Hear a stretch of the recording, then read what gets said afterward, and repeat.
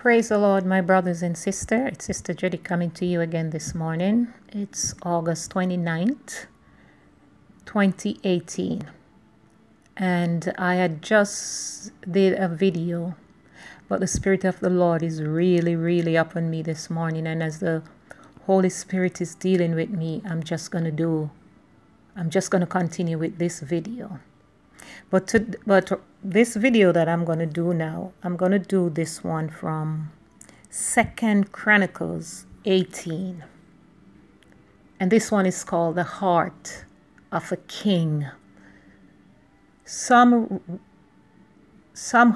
the Lord is showing me what happened when the heart of a king only desire to please himself, come what may.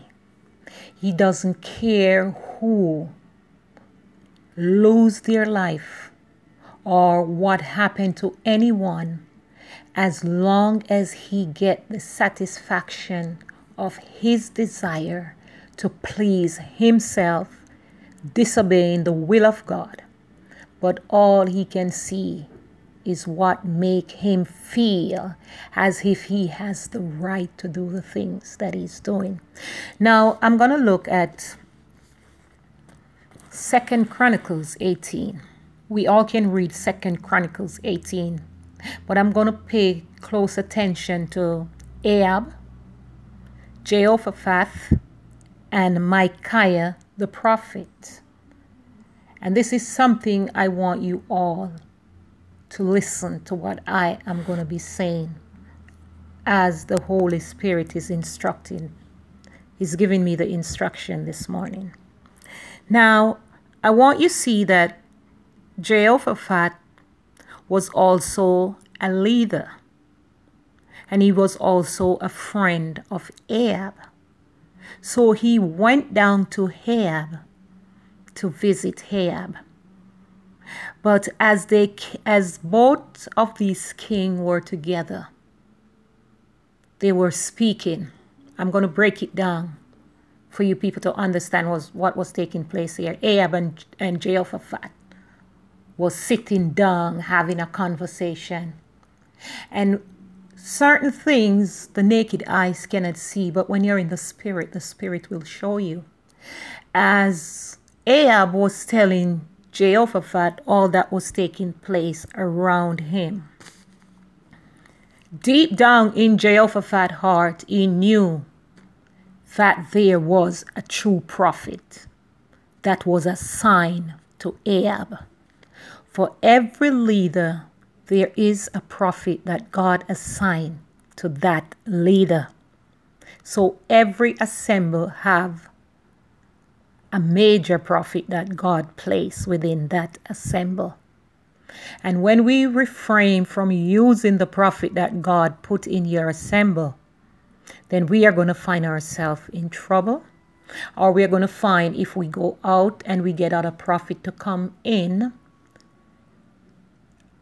they are going to do things that are not right.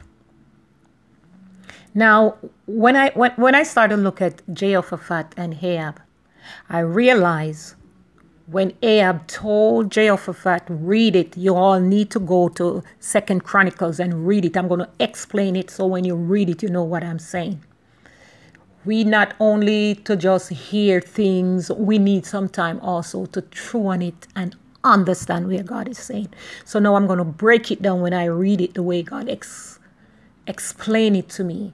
So as Jehoshaphat and Ahab was there having communion and they were talking, they were speaking with each other, and he was telling Jehoshaphat about the prophet that he had, and all those false prophet came in and they were all saying the same thing because they say the things that make Ahab seems to be right.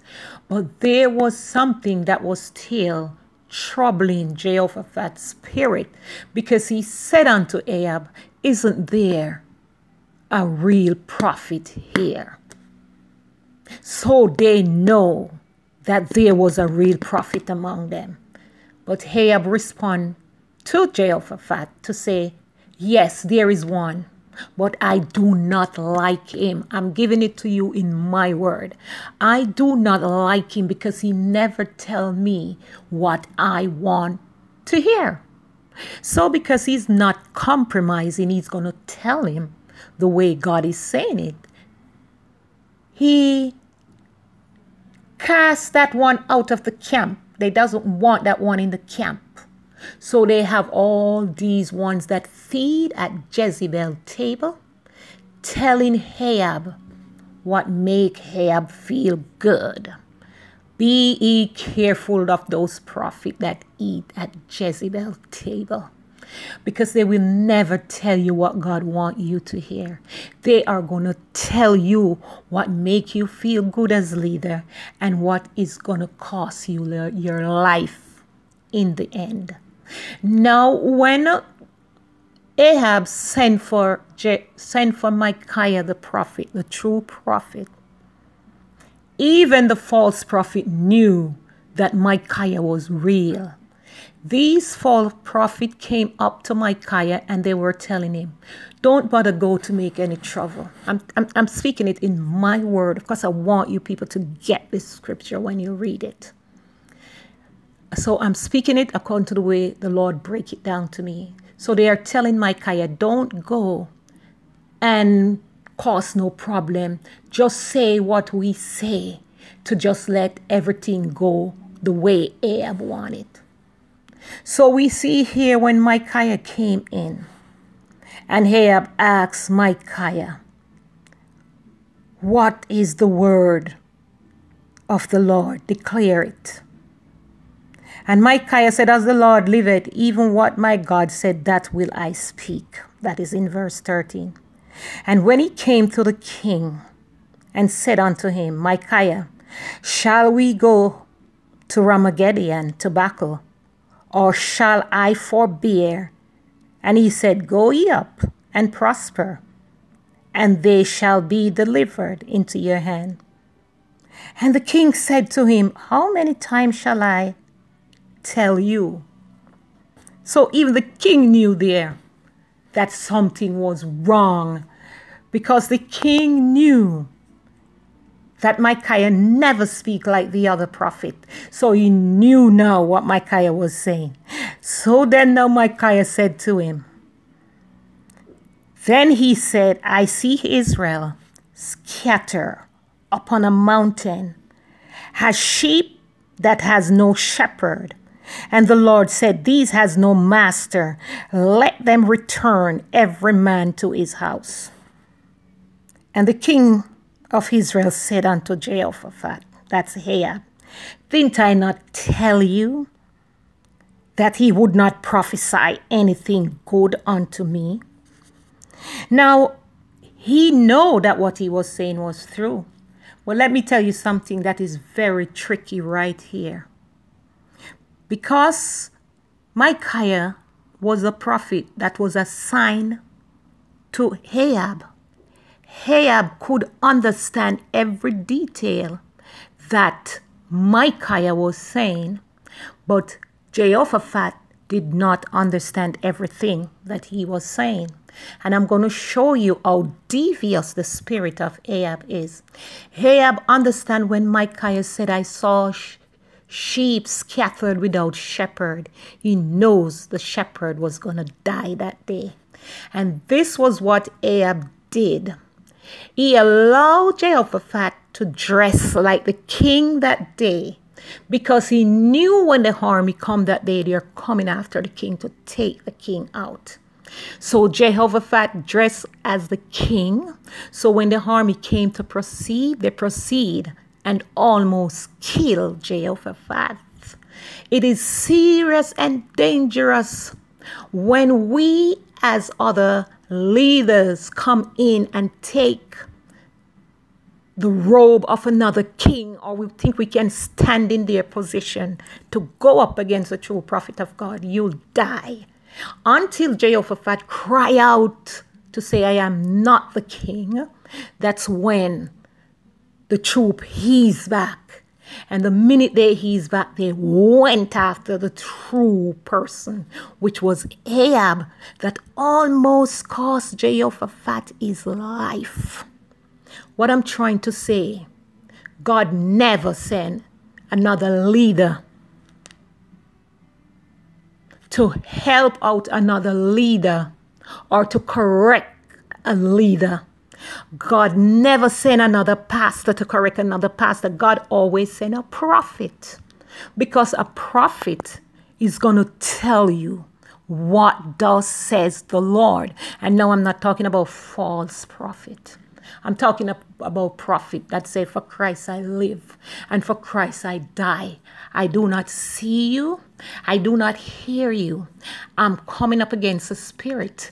And there's only two spirits, the spirit of God or the spirit of the devil. And this is where the true prophets stand up now and tell Ahab, I see sheep scattered without a shepherd. Because he's trying to tell Ahab, you are going to die because you refrain from listening to what God is saying.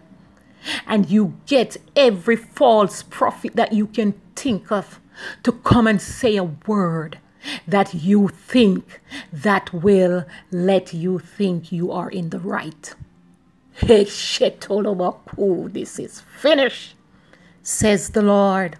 Lumbo Shai, you're going to hear the word of the Lord, because God is about to move and God is about to take control. God is moving out the spirit of Ahab that entwined himself around Jezebel and hide what he does through the name of Jezebel. In the name of Jesus, let me finish it here today. But God is getting ready to expose and to let man know, I, God Almighty, sit high and I watch low. It is time for my people to redeem. It is time for my people to know, I've heard your cry and I'm coming. God bless each and every one that hear this message. And for those that are not saved, repent and be baptized in the name of Jesus, because we are coming to the closing of day where the church will be raptured. In Jesus' name, I commit myself to each and every one. Amen and amen and amen.